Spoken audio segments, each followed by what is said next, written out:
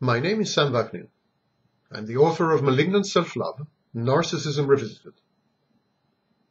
The securities industry worldwide is constructed upon the quicksand of self-delusion, socially acceptable confabulations. These serve to hold together players and agents, investors, brokers, and fund managers, whose interests are both disparate and diametrically opposed. In the long run, the securities markets are zero-sum games.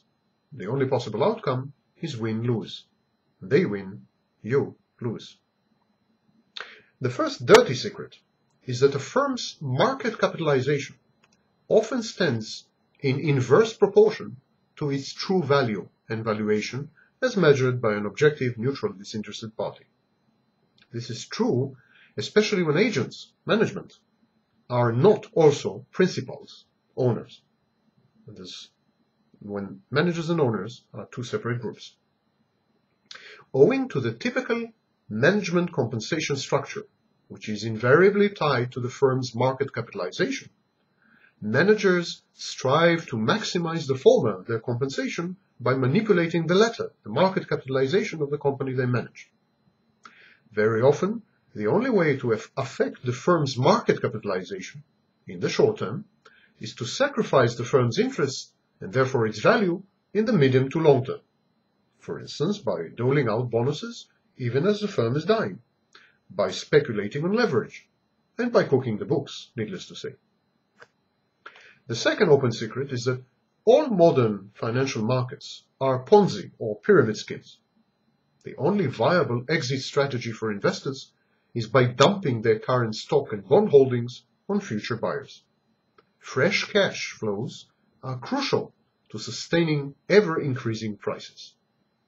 Once these fresh cash flows dry up, markets collapse in a heap. Thus, the market prices of shares, and to a lesser extent debt instruments, bonds, corporate bonds, are determined by three types of cash flows.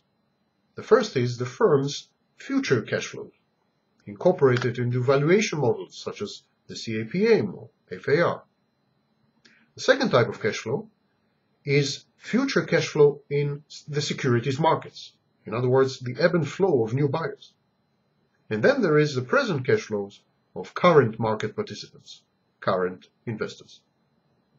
So the confluence of these three cash streams translates into what we call volatility and reflects the risks inherent in the security itself, the firm's idiosyncratic risk, as well as the hazards of the market, known as alpha and beta coefficients. To summarize, stocks and share certificates do not represent ownership of the issuing enterprise at all. This is a myth, convenient piece of fiction, intended to pacify losers and lure new blood into the arena.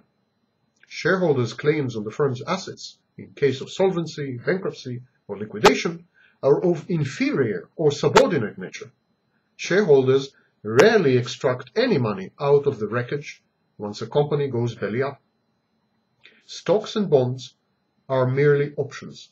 They are gambles on the three aforementioned cash flows. Their prices wax and wane in accordance with expectations regarding the future net present values of these three cash streams. To remind you, the firm's own cash flows, future cash flows in the security markets, new buyers, and existing investors. Once the music stops, shares, bonds, any kind of instrument, they are all worth little, if not worth less. And like in any self-respecting casino, the operators of the outfit, your stockbrokers and fund managers, collect all the remaining chips and patiently await the inevitable arrival of the next wave of suckers like you.